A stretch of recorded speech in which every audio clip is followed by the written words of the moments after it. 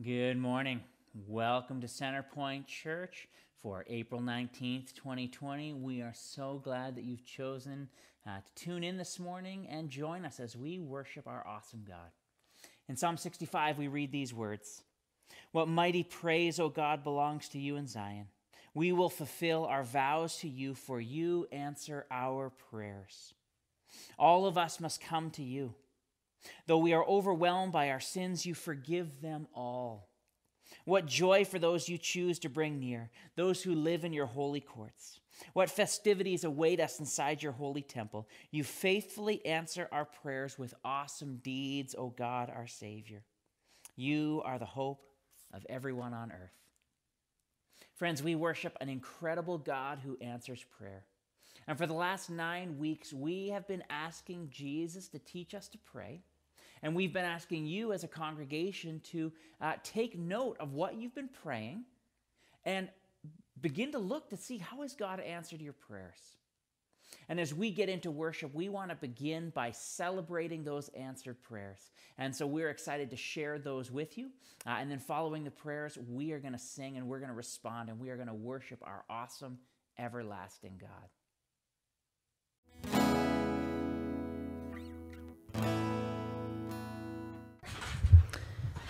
When we started our journey through prayer, my big prayer request was, God, give me wisdom and diligence in parenting.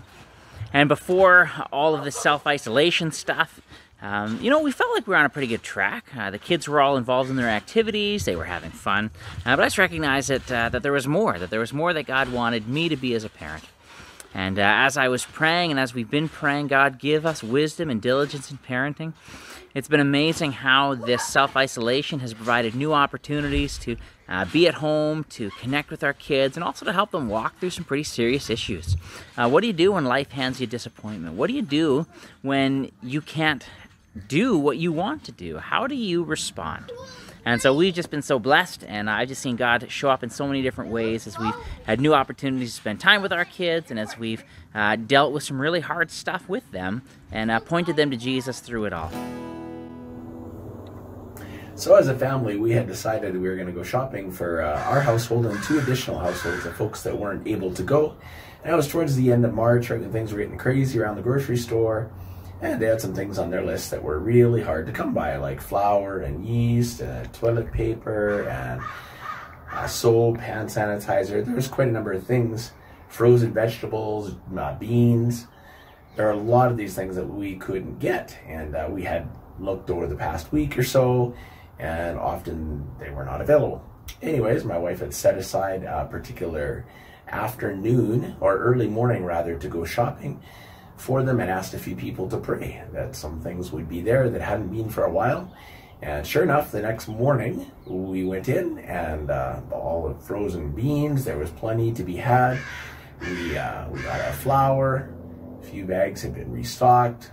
We got numerous other things, toilet paper that hadn't been there for a while. And, we were thankful for our frontline workers who were stocking the shelves that night. But due to the timing, we're also thanking God for answered prayer. Hey church, we're just wanted to join you this morning by saying that we're thankful for all that God has done for us. Answered to prayer in a lot of ways of just taking care of us, taking care of our business, and even just health as well in our family. I'm grateful that spring is not canceled and spring is still coming. Although it doesn't look like it if you pound our yard. However, but spring will come. It always does. Spring is not canceled, and that just actually makes me happy. What about you? I think for me, because of everything that's going on with less complications, I'll most likely be going to McEwen University next year through my auditions. So because of COVID-19, some of the requirements were taken off, so I will most likely be accepted for sure. So that's awesome. So we praise God with you guys. I'm gonna see a victory. I'm gonna see a victory. The battle belongs to you, Lord. I'm gonna see a victory. I'm gonna see a victory. For the battle belongs to you, Lord. So as Pastor Nathan asked us to pray for the days of Lent and add something into our life, I decided this would be awesome. I don't want to take something out of my life. I want to add something into my life. For days of Lent, I did not do that. I did not pray. I did not read my Bible. I was so distant from the Lord. And at the beginning of April, God just kind of slammed my face into a door and said, hey, listen up. And so I did. And he told me that I need to be at Briarcrest Bible College come the fall of 2020. And so I looked into it, I applied, and I've been accepted, and that's where I am going now. I stepped out on a limb. I don't like it very much, but I'm excited to see what God has planned for me. My name is Christy, and Dale and I lived in Saskatchewan for a few years before we moved to Southern Ontario, and our place in Saskatchewan just wouldn't sell. And we owned it for 6 years. We did have a renter for a while, so we were very thankful to have those expenses covered for a bit. But then she moved out, and we didn't quite know what to do with it.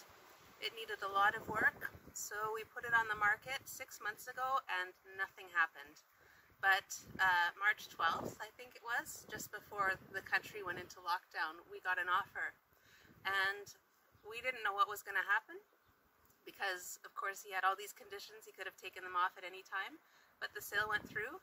They took possession today. And so I really believe that God has provided for us in a time of famine. And I want you to be encouraged that if he can do that for us, he can do that for you too.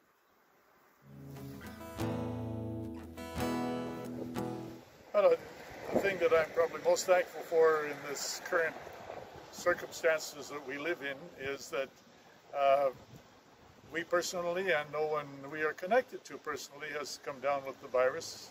Even though there were 1 or 2 people who thought that was possible, it turned out they didn't have it. So God has been taking care of us. God is good. And Danica was reading Psalms 112 the other day, or yesterday, and it pretty much says exactly what we're thinking and feeling.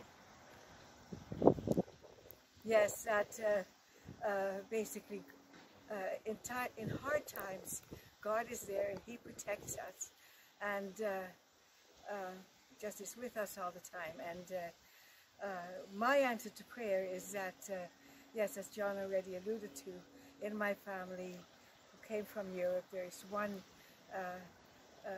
person who we thought might have COVID, but he has asthma too. So when they took him to the Stolleries, he ended up just having what he very often has. And also one thing that is an answer to prayer is that now, since we have even more time on our hands, John has started working in the basement, and that's a really big answer to prayer for me. So, yeah. Also an answer to prayer is the fact that I've been praying for Camrose and people in our church, and I see so much kindness and so much care for other people being spread all over the place. So. I'm gonna see a victory. I'm gonna see a victory. The battle belongs to the Lord. I'm gonna see a victory. I'm gonna see a victory. For the battle belongs to you, Lord. Hi, church. This is Rafael, and an answer to prayer in the last 8 weeks, I think definitely would be the fact that I received my papers to continue to stay in Canada about a month ago. So I have been praying for that, and it was an interesting time for the last 5 months or so, where I wasn't able to work and I was kind of in limbo. So it was definitely a hard time, but I'm thankful that God has provided everything for me to go and literally survive in Canada without a job and without being able to do many things for 5 months, a little over 5 months. And part of it, or I think the main part of it actually, he provided me with a family, so the Gisbergs, which I'm really thankful for. I think that's the real blessing that has been going on in my life for the last 8 years. But just more recently, the fact that I got the visa, and 1 week later I was called and offered a job. So now I'm working at Hope Mission. So in these times where it's hard, God decided, I guess, that my waiting time was over, and now He provided the means for me to stay, and also He provided a job when sadly many people are losing their jobs. So if anything, I can just try and encourage you to remember that God is faithful, and even if things are hard right now, like He'll see you through it. He saw me through it, and He sent what I needed. So thank you, and yeah. I just want to say that I've been praying for all of my grandchildren, and this week my grandchild Gianna, who lives in Texas, talked to me on FaceTime, and she was very, very excited because she said, a half an hour coming back to the Lord, crying in her bed, doing her ABCs. And she had learned that in Sunday school a few years back. It means admit, and then be sorry, and then confess. And she said she did that, and she just felt so happy when she was done. My prayer I prayed on Easter morning, the day that Jesus rose from the dead, and He answered our prayer. Lord, please keep us safe. Amen. God answered my prayer by keeping a job for me through this crisis and keeping the rest of my family safe and without major sickness. God's answered my prayers by keeping my family healthy and keeping us all together, safe and strong. Giving us strength.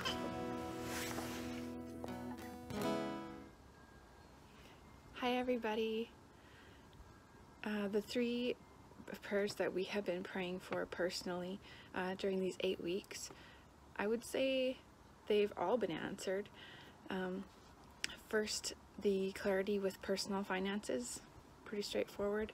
But yeah, we had some extra money come in, and we wanted to know where to put it for God's purpose, and it was pretty clear. And the next one I had is for me personally, was learning more intercessory prayer. And I tell you, with this situation, it's been pretty easy to learn how to pray more for others. And lastly, we had the health and safety of our kids through this time. And actually, you know what? It was before this time that we wrote this down, before COVID-19. So that has been excellent. Our children are doing great. Thank you, Jesus. The weapon may be formed, but it won't prosper. When darkness falls, it won't prevail. 'Cause the God I serve knows only how to triumph. My God will never fail. No, my God will never fail. Good morning, everyone. My name is James. I'm Jane. And that's Braden, and that's Nathaniel way back there. And we get the honor of leading you guys, CentrePoint Alliance Church, in worship this morning. And if you're new to this and just tuning in, we welcome you here. I'm new to this church as well. I'm just checking it out with my friends. And it's an honor and an excitement to be able to do this with you guys. And due to a technical issue for our first set of music, you won't actually see us. You'll just hear our voices. But later we'll do a song and we'll be able to see our faces. So just prepare yourself for that. It'll just be no video and just some sound. But we're going to enjoy it anyhow and praise the Lord nonetheless. And I have a psalm I'm going to read for you guys that both connects with the testimonies that we just heard and also with the song we're about to sing together. And it's from Psalm 27, verse 13 and 14. I remain confident of this. I will see the goodness of the Lord in the land of the living. Wait for the Lord. Be strong and take heart. Wait for the Lord. I'll read verse 14 again just because it's the important part. Wait for the Lord. Be strong and take heart and wait for the Lord. And let's pray together before we sing these songs. Heavenly Father, we come before you with gratitude in our hearts for technology, gratitude for community even at a distance, and gratitude for health for those of us that are able to experience that. I pray, Lord Jesus, that anyone that is feeling sick, that you would heal them and you'll heal this earth. We need you, Lord Jesus. Lord, send the Holy Spirit into every single one of our homes, into the home of every single member of this church, that you can prepare us to sing your praises and take our eyes off of our old crutches, off of our old temptations, and onto you, the everlasting God. So, Lord, prepare our hearts for this time. We look to you. We pray all this in Jesus' name. Amen. Let's go for it.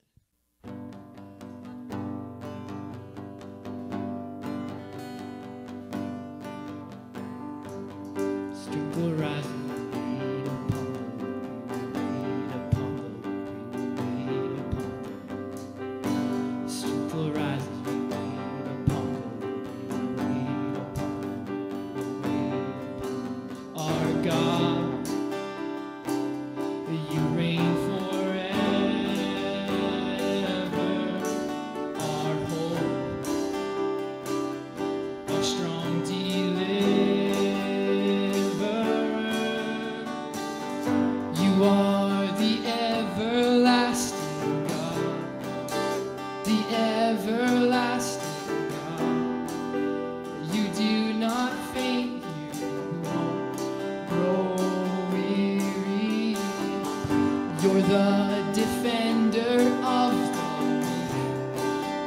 You comfort those in need. You lift us up on wings like eagles.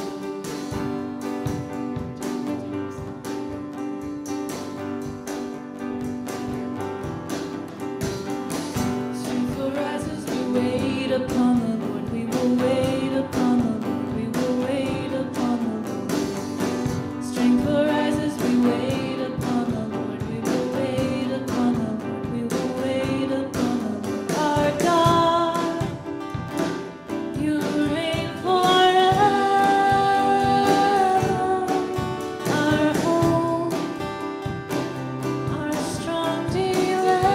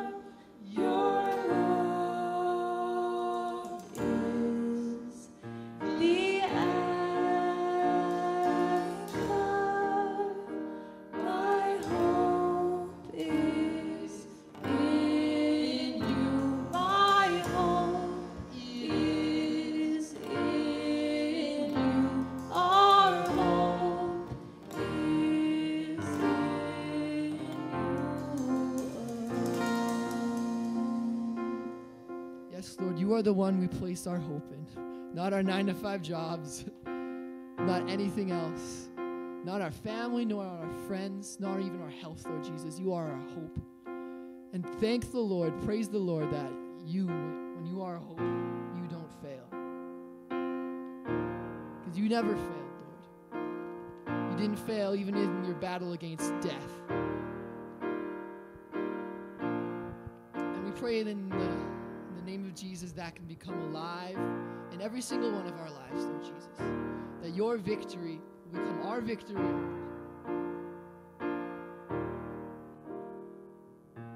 Man of sorrows, Lamb of God, by his own betrayed, the sin of man and wrath of God has been on Jesus slain. Silent as he stood accused, beaten, mocked, and scorned, bowing to the Father's will, he took the crown of thorns. Oh, that rugged cross, my salvation, where your love poured out over me. Now my soul cries out, hallelujah, praise and honor unto thee. Sent of heaven, God's own Son, to purchase and redeem, and reconcile the very ones who nailed him to that tree. Oh, that rugged cross, my salvation, where your love poured out over me. Now my soul cries out, hallelujah, praise and honor unto thee. Now my debt is paid, it is paid in full by the precious blood that my Jesus spilled. Now the curse of sin has no hold on me. Whom the Son sets free, oh, is free indeed. Now my debt is paid, it is paid in full by the precious blood that my Jesus spilled. Now the curse of sin has no hold on me. Whom the Son sets free, oh, is free indeed. Now my debt is paid, it is paid in full by the precious blood that my Jesus spilled.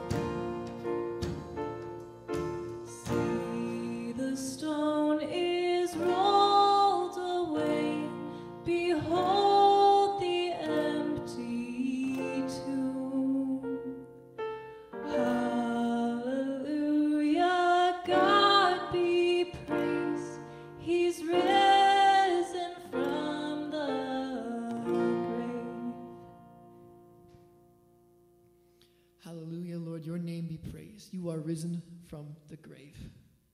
Lord Jesus, I pray that in the name of Jesus, that you'll send the Holy Spirit and eradicate any doubt that's living in us, whether doubt that you are good or doubt that you even rose from the dead. We need you, Lord Jesus. So, Lord, we dedicate the service and our homes and our lives to you. And, Lord, may you be glorified in all of it. And, Lord, thank you again. Thank you again for what you did for us. Pray all this in the name of Jesus. Amen.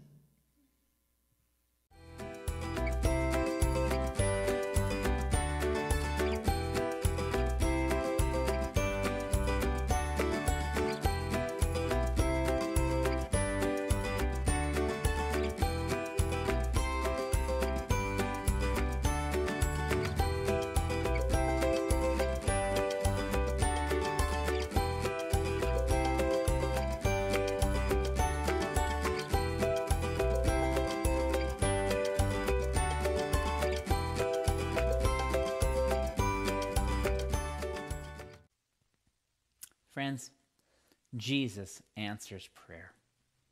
We've heard a few stories already of how Jesus has answered prayer, some big and some small. But Jesus answers prayer. Now, the problem is, as I see it, it's what James says. James says that Jesus doesn't... Oh, all right, let's try this again.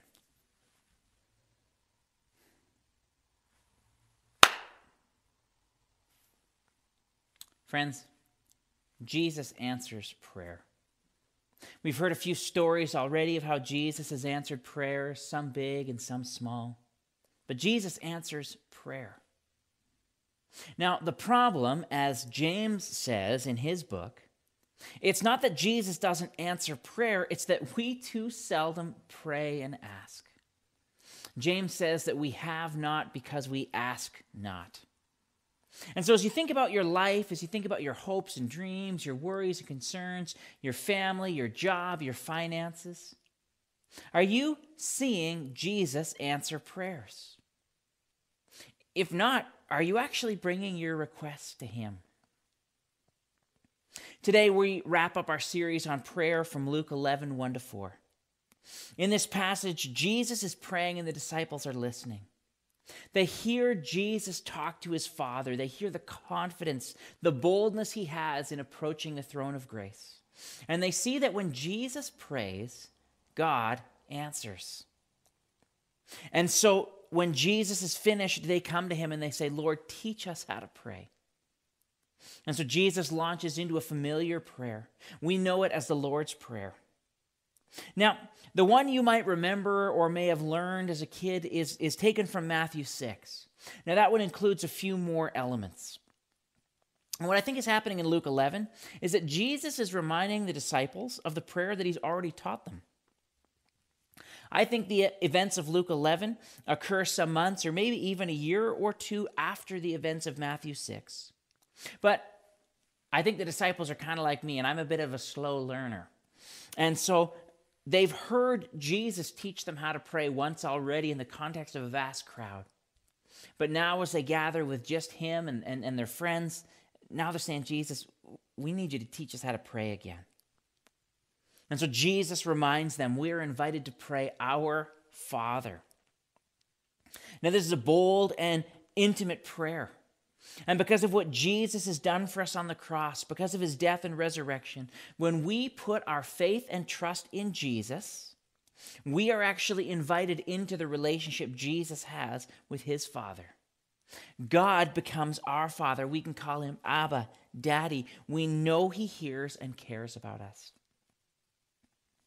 Now, we're also invited to pray, may your name be kept holy. And this is an invitation for us to come to God in worship. It's an invitation for us to confess our sinfulness to him, but also to recognize and acknowledge that he is the Holy One. We're invited to pray for his kingdom to come soon. And as we see those broken and desperate situations around them, we're invited to pray, God, bring your kingdom into those places and spaces. We're invited to come to him and ask for our daily bread. We're invited to come to him and pray for forgiveness, and we're expected to forgive others. Jesus reminds us in that part of the prayer that we can come anytime we need to for forgiveness, but the implication and the expectation is that as image bearers of the Father, as people who've been created anew in relationship with him, we should also be forgivers. We should be people who forgive others. Now, finally, in Luke, we're invited to pray, and don't let us yield to temptation. Now, this is a significant prayer.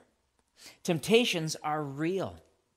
We are constantly bombarded by temptations to join in all kinds of sin, to join with fear or anger or lust or hatred or greed or selfishness. And in the church, we often talk about sin. We often talk about resisting sin. But so often the message we present to you sounds like this. You need to say no to temptation. In your strength, in your power, you just need to be a better person. Just get rid of all that stuff and just be better. And what happens is that we make it all about you. We say that you are the answer. But this week, as I looked at the Lord's Prayer, I realized that Jesus invites us to take our struggles and temptations to him. He invites us to pray about our temptations and lean into him for the victory. Jesus says the key to defeating temptations in your life is prayer. And I think this is the missing weapon in our arsenal as we look to lead the kind of lives that Christ has called us to live. I think that this prayer is what we so often neglect. And I think that when we forget to pray, Lord, lead us not into temptation, I think that's when we fail and to resist temptation. Prayer is the key. We just come through Easter, and did you notice what Jesus told his disciples to do in the garden? Did you notice what he asked them to pray? In Luke 22:40, Jesus says to his disciples, "Pray that you will not give in to temptation." He wanted them to stand firm. His desire was that they would be bold in the midst of fear, that they would stand firm in the face of anger and resentment. But what did they actually do? They fell asleep. And they did not have the power in their own strength to resist fear as Jesus was arrested. They couldn't be good enough. They couldn't try hard enough. When they were faced with a vast crowd with weapons and torches, they just took off and ran. And so today we want to understand what it means to pray, "Don't let us yield to temptation." And we want to do that by looking at what Jesus' disciples and followers wrote about temptation in the New Testament epistles. We want to look at Jesus. We want to see what he did with temptation. And then as we end our time, we want to pray. And we want to equip you to pray, to deal with the temptations you face in your life. So let me pray to start us off, and then we will explore what the New Testament writers say about temptation. Father God, we just come into your presence. We come boldly approaching your throne of grace because of the completed work of Jesus. We thank you, Father, that you are loving and kind and merciful. We thank you, Father, that you desire that we would become more and more and more like Jesus. And by your Holy Spirit, you're making it happen.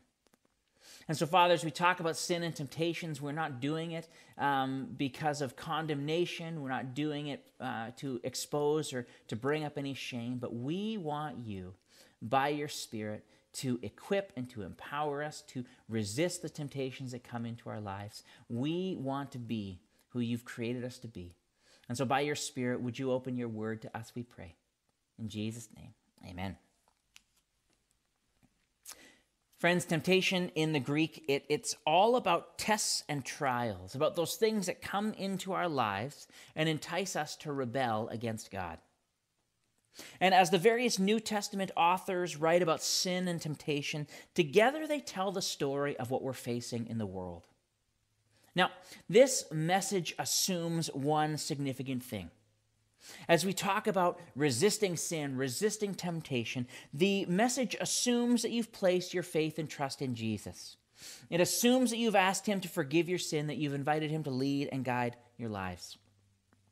This is the necessary first step in this whole conversation, because Paul says that apart from Christ, we're dead in our sins. We follow the passions and desires of our sinful nature, and we obey the devil. It sounds harsh, but the Bible's pretty clear that apart from Christ, we can't be good enough. We can't do enough good works. We can't say no to sin enough. We can't fix ourselves. And even the best people, apart from the work of Christ, they can't earn their way into heaven. And so apart from Christ, we can work hard, we can beat our bodies, we can struggle and strive. But even if we have a measure of self-control, we still can't earn our way into heaven. Christ is the only path. The work that Jesus has done for us opens the door for us to step back into relationship with God. And when we do that, we go from being dead to being alive. We go from being slaves to sin to free.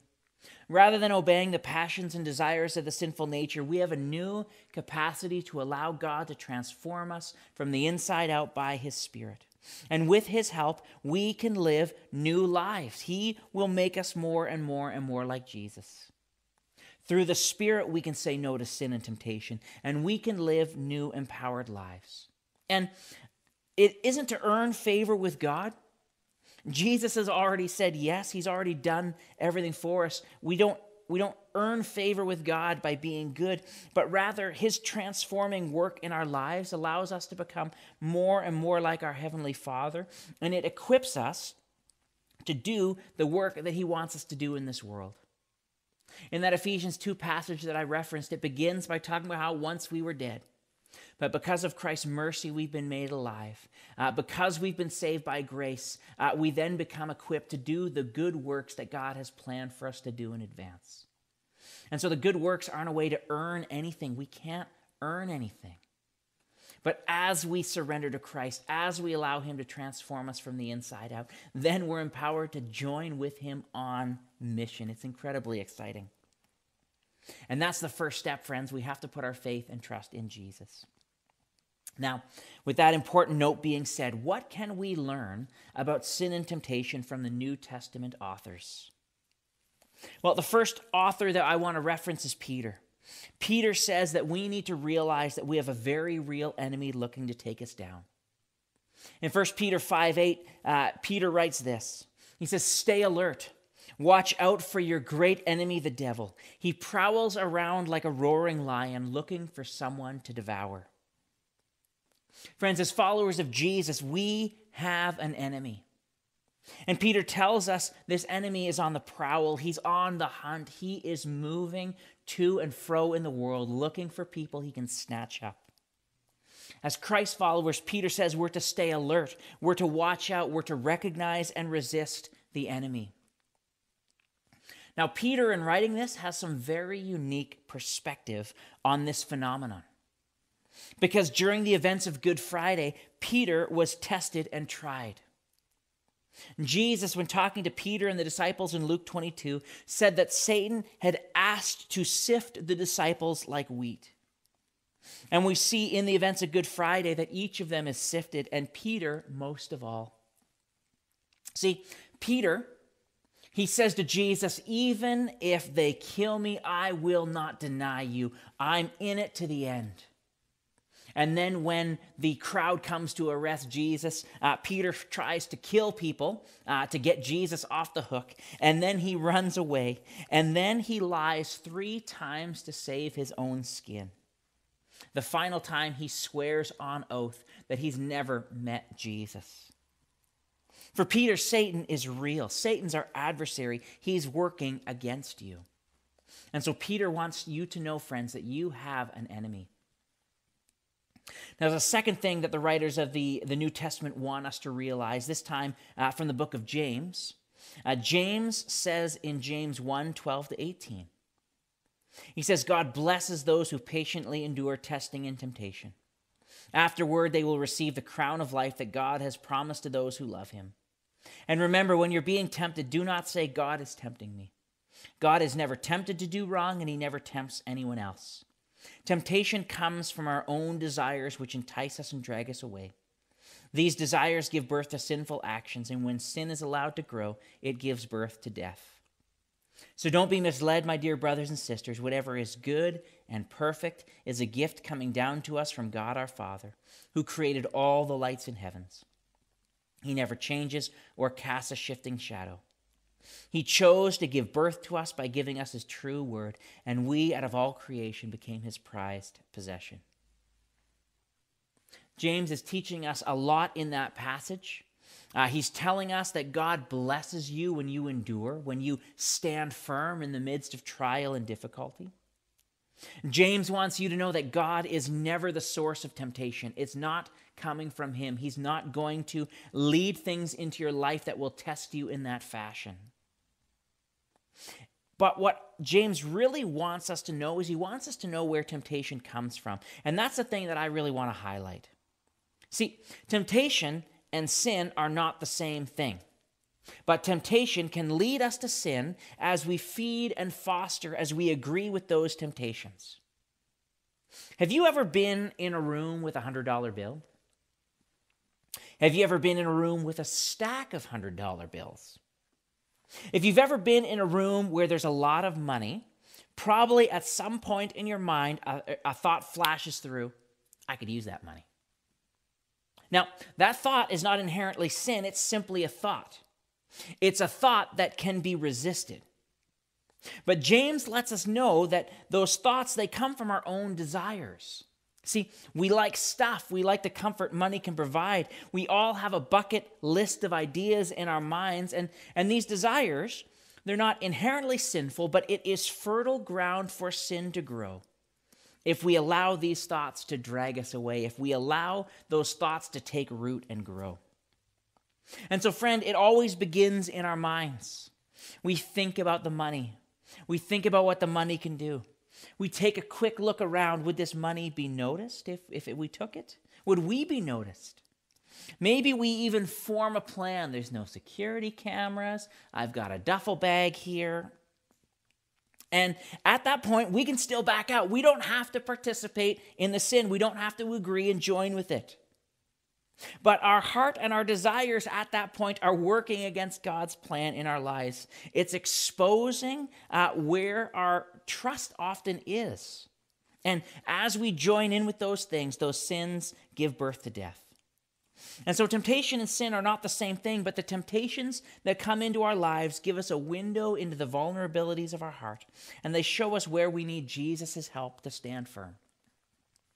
So if you walk into a room full of money, you look at the money, you think, man, money would be really nice. And you recognize, okay, there's something discontented about my heart. And you can actually use that momentary temptation as a plan, as a strategy, as a strength to say, Jesus, you need to work on my discontent. Please help me to be content only in you. And all of a sudden, not only have you resisted the temptation, but the temptation has turned into an inner healing moment where you are allowing Jesus by his Spirit to help you to be content with what he has given you. Or what often happens is that the temptations feed and build and culminate. It's not just there's money here, it's I want this money. Oh, this money would buy some good things. I think I can get away with taking this money. And then we reach out, we grab a stack, we stick it in our pocket, and we've joined in with sin. So James wants us to know that temptations, they come into our heart, and as they find that fertile ground, they give birth to sin. The third thing I want us to learn about temptation from the writers of the New Testament comes from Paul. Paul says in 1 Corinthians 10, 12 to 13, if you think you are standing firm, be careful not to fall. The temptation in your life is no different from what others experience, and God is faithful. He will not allow the temptation to be more than you can stand. When you are tempted, he will show you a way out so that you can endure. Friends, what Paul says here is incredibly important. He says that all of us experience temptation. None of us gets a pass on this. But the most important element Paul wants us to realize is that God is in our corner. When temptation comes our way, God provides a way out. He has a blinking exit sign for you. You need to look around for it. You need to access it. God is faithful. He is on your side. He wants you to succeed. He wants you to endure. He wants you to stand firm. And so in our battle against temptation, we have an ally. God is on our side. And every time temptation comes into your life, God is providing you with a way out. You don't have to join in with sin anymore. Because of what Jesus has done for you, sin is not your master. The chains of sin have been broken. We have a new capacity through the Spirit to say no. We just need to have eyes to see those exit signs. Where is God providing you with the way out? The final thing I want to show you comes from the author of Hebrews. In Hebrews chapter 4, verses 14 to 16, the author of Hebrews says this. So then, since we have a great high priest who's entered heaven, Jesus, the Son of God, let us hold firmly to what we believe. This high priest of ours understands our weakness, for he faced all the same testings as we do, yet he did not sin. So let us come boldly to the throne of our gracious God. There we will receive his mercy, and we will find grace to help when we need it most. What I love about this passage is that it reminds us that Jesus lived the human life. He experienced what we experience, and he understands our weaknesses. He faced them all, and yet he never sinned. Temptation came into his life, and he was constantly able, with the Spirit's help, to say no, to say no, to say no. The author of Hebrews says, because Jesus knows our weakness, we need to come to him in prayer. We need to come boldly to the throne of our gracious God. There we will receive mercy and find grace to help us when we need it most. Friends, from these 4 different New Testament authors, we clearly see we have an enemy. We recognize that we have internal desires that can become fertile ground for temptations. We see that we have a faithful God who wants to transform our desires as we surrender the broken places of our lives to him. And in the middle of temptation, he promises us a way out as long as we take it. And we see that a huge key to experiencing the victory, a huge key to taking that way out is prayer. We need to be taking our problems and our burdens to the throne of grace and praying. And that's why Jesus tells us in the Lord's Prayer, pray. Pray, Father, don't let me yield to temptation. As I go into a room full of money, Father, don't let me yield to the temptation to become discontented and dissatisfied with the life that you've provided me to the point where I have to steal money. Don't let me yield, Jesus. So we've seen how the New Testament writers speak about sin and temptation.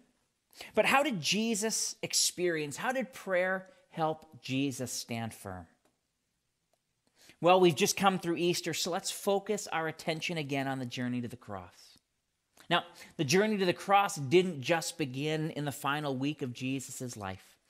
Luke tells us that very early, Jesus set his face like flint towards Jerusalem. He knew what was going to be going on. And by Matthew 16, Jesus is on that way. He knows he'll be betrayed and arrested. He knows he'll be sentenced to death and die in our place. And in Matthew 16, God reveals to Peter who Jesus really is. Peter says, you are Christ, the Son of the Most High God. And Jesus says to Peter, you didn't figure this out on your own. God revealed this to you. And Jesus speaks this incredible word over Peter. He calls him the rock. He changes his name. He declares that upon this rock he'll build his church, and the gates of hell will not prevail against it. And then he begins to explain the journey to the cross to the disciples. He begins to tell them what's going to happen to him in Jerusalem. And Peter takes Jesus aside and begins to rebuke Jesus. He says, Jesus, you can't die. The Messiah's path is not a path to death. You're talking crazy talk. Now listen to how Jesus responds to Peter. Jesus says, get away from me, Satan. You are a dangerous trap to me. You are seeing things merely from a human point of view, not from God's.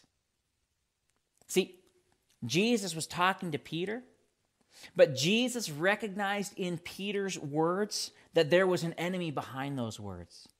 He recognized that the devil was prowling around, looking for a way to derail the mission that Jesus was on.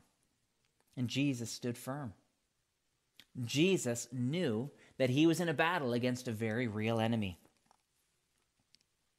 Now, as Jesus moves towards the cross, as he experiences his last week, the final stop before his arrest is the garden.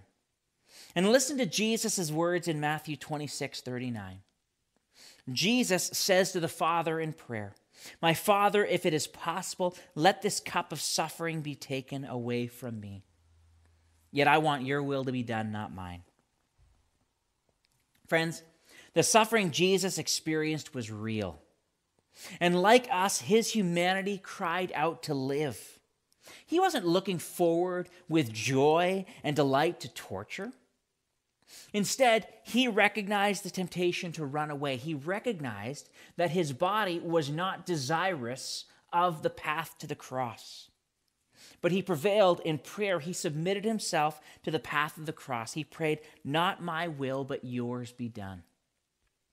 When James was talking about how we have desires inside of our heart, desires where temptation can find root and grow into sin, Jesus' body had desires not to be killed.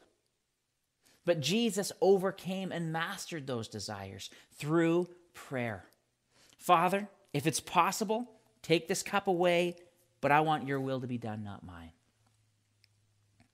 Now, as Jesus was arrested, his disciples fought back, and here is where the temptation to step out of the Father's will would have been the greatest. Here is the moment when the way out is most easily accessible, for here, in the chaos of the arrest, Jesus was faced with other choices. First, he could have faded into the night. Think about it. All of Jesus' other disciples managed to escape. It's dark. They were able to just run straight away. While Judas betrayed him with a kiss, that garden was dark. And we actually get a sense in a few different times in the accounts that it was possible for Jesus to slip away. What's really interesting is in John. As you read about the account in John, Jesus says, "Who are you guys looking for?"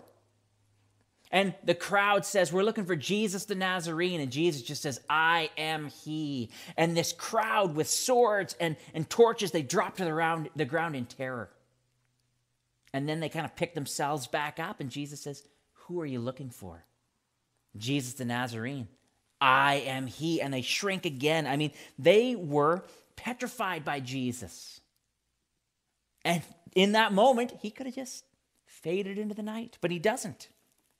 He doesn't. He just stands firm. And I think that it would have been tempting for Jesus to simply walk away. But there's another temptation that I think would have even been worse. See, in Matthew 26, Jesus says to his disciples who want to fight, he says, "Don't you know that I could ask my Father to send 12 legions of angels to protect us, and he would instantly?" Snap my finger, friends. My army is here. Talk about temptation. One word and the journey to the cross ends. One word and the pain is gone. Moreover, the Jewish leaders would finally understand just who they were messing with. Man, that's temptation. My daughter Jordan is reading The Lord of the Rings, and as I was reflecting on the Lord of the Rings books, there's several times where Frodo takes the ring, that one ring of power. First, he offers it to Gandalf and says, "Gandalf, this ring is too big for me. You take it." And Gandalf has this temptation moment. He says, "I would love this ring. This ring would give me power. I would want to use it responsibly, but..." So Gandalf says no to the ring. "I can't take it." He tries to give it to one of the elf queens, and she says, "I would take this ring and I would try to use it for good, but..." And she says no to the ring. In the same way, Jesus has this moment where he recognizes one snap of the finger and he could walk away from the cross. But Jesus doesn't give in to that temptation. He chooses the right path. And what's really interesting is how he chooses the right path. See, he tells his disciples that Scripture, God's word, has to be fulfilled. Remember how 1 Corinthians 10 tells us that there's a flashing exit sign? Well, the flashing exit sign for Jesus that helped him resist temptation was his Father's will, his Father's word. Because of what God had said through the prophets, Jesus stands firm. He allows himself to be arrested. He takes another step on the journey to the cross. Now, finally, Jesus, in all of his trial and torture, Jesus continually goes to God in prayer. I'm not sure if you've ever really noticed this, but on the cross, a lot of what Jesus says is prayer. Father, forgive them. They don't know what they're doing. My God, why have you forsaken me? He's either saying things that are directly prayers, or he's saying things to fulfill Scripture. He says, I am thirsty, to fulfill Scripture. He says it's finished. Now, there are two exceptions that I noticed. One, Jesus ensures that John will take care of Mary after his death. As the oldest son, that was his responsibility, to care for his mother.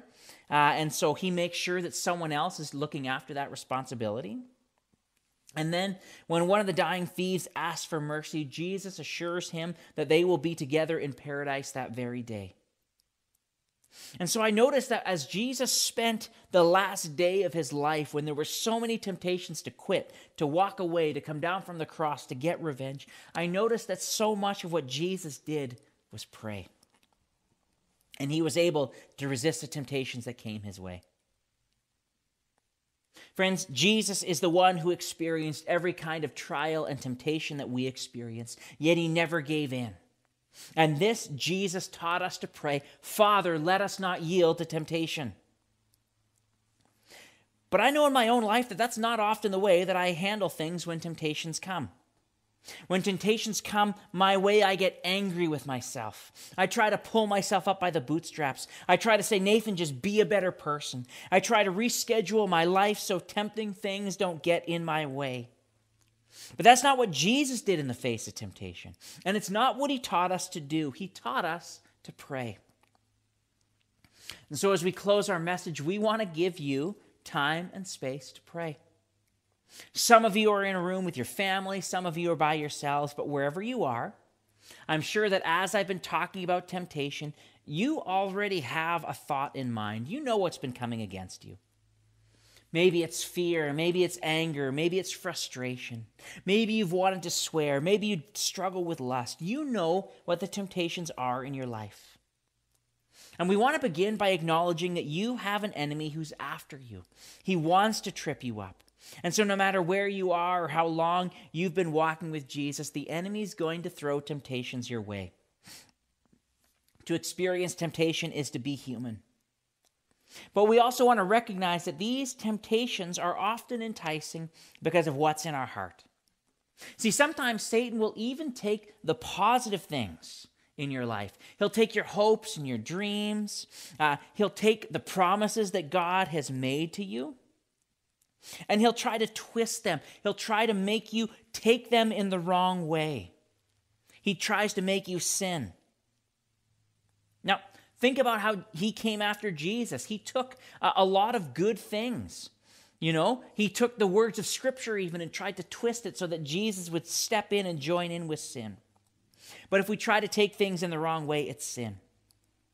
And what happens is often the temptations that come into our lives, they expose sin patterns or wounds that we're carrying. For example, if I'm feeling insecure, the temptation to steal might come against me, because in taking money, I could have some control and have security back. If I'm feeling lonely, perhaps the temptation to lust would come against me. And as James says, temptations are a window into your heart. And so in your living room, I want you to close your eyes and I want you to think about the temptations that come against you. And I want you to ask Jesus to help you see your heart. Ask him to show you what's going on in your heart that makes you want to give into those temptations. Are you worried? Are you lonely? Are you afraid of losing control? Are you looking for validation? Whatever's in there, confess and repent of whatever he brings to you. Ask him to take those fears and worries away and invite him to give you new gifts to fill those areas.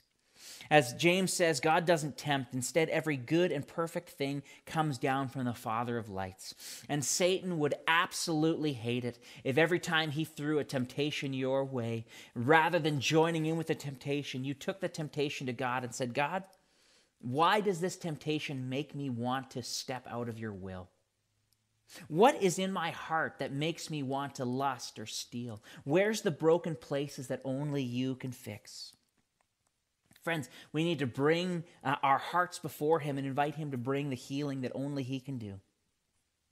As we experience temptation, we need to also ask him to show us the way out. He promises in 1 Corinthians 10 that he's faithful, that he is with you every time temptation comes a-knocking. And so ask him for eyes to see. Ask him for ears to hear. Ask him to show you that way out. And finally, begin to pray every day for your area of concern. Know that he has endured what you experience. Know that he's merciful, and he wants us to boldly come to him and say, Father, I am wrestling with lust. I am wrestling with anger. I am wrestling with fear, and I need your help. I need your strength. I can't do it on my own. Would you empower me by your Spirit to walk away from temptation, and would you heal my heart so that I can stand firm? Friends, I want to pray for you, and then we want to give you a few minutes to pray yourselves, to take your burdens to him. And then the band's going to come, and we're going to just worship again, to just celebrate God. But we want to give you a chance to pray and invite God to do the deep work that only he can do in your hearts. So let me pray for you, then we'll give you space. Father God, I thank you for your word. I thank you that your word stands firm. And I thank you, Jesus, that you experienced everything that we experience. You know our weaknesses. You know our trials, our difficulties. You know what it's like to live on earth. And yet you also know what it's like to stand firm, to resist every temptation to sin. And God, today we want to ask you to lead us not into temptation, to protect us from temptation. We want your help. We want you to transform us from the inside out.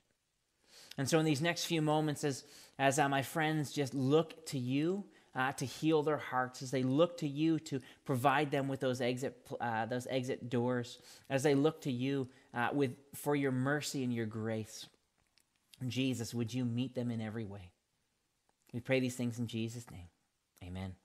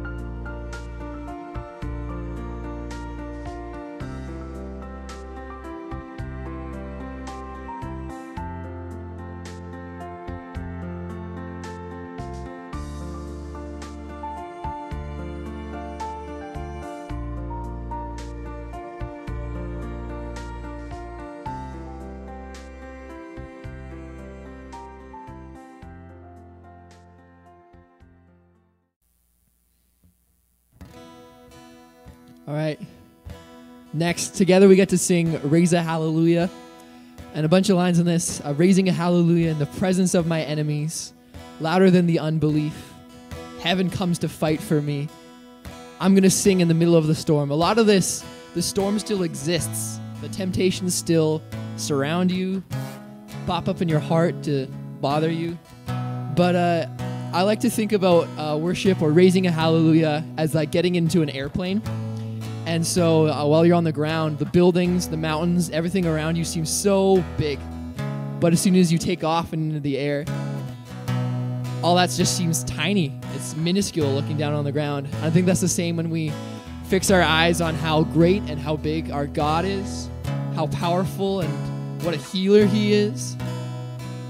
And I want to encourage you to do that too. Hop into this airplane with us. And we're going to sing louder than the storm, louder than the unbelief.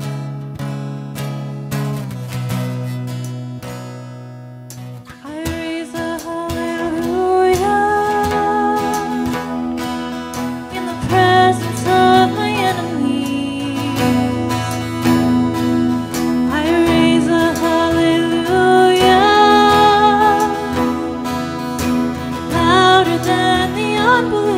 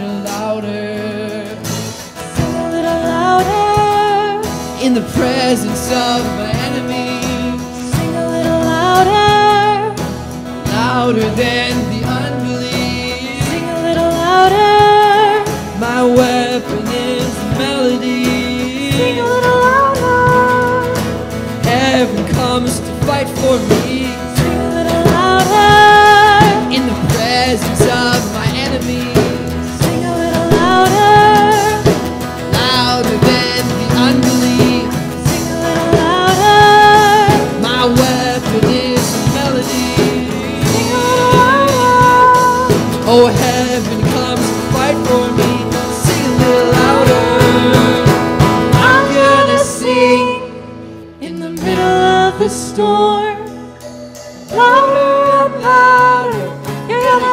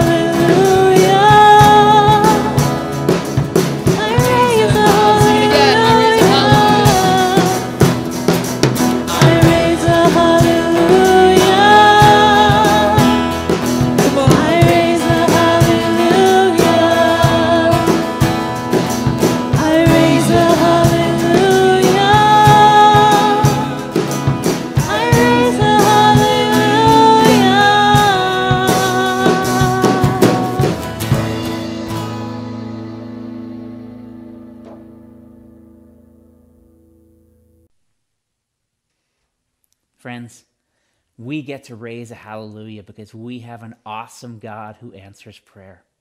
And we get to raise a hallelujah because he gives us victory and power over the sin and temptation in our lives as we come to him. And so this week, remember, he invites you to pray that you will not fall into temptation, to pray for your daily bread, to pray that you'd forgive others. He invites us to come boldly into his throne room and call him Father. So as we close our time, let me just close with this blessing. May the Lord bless you and keep you. May he make his face to shine upon you and be gracious to you. May he watch over you and give you his perfect peace. In Jesus' name. Have a great week.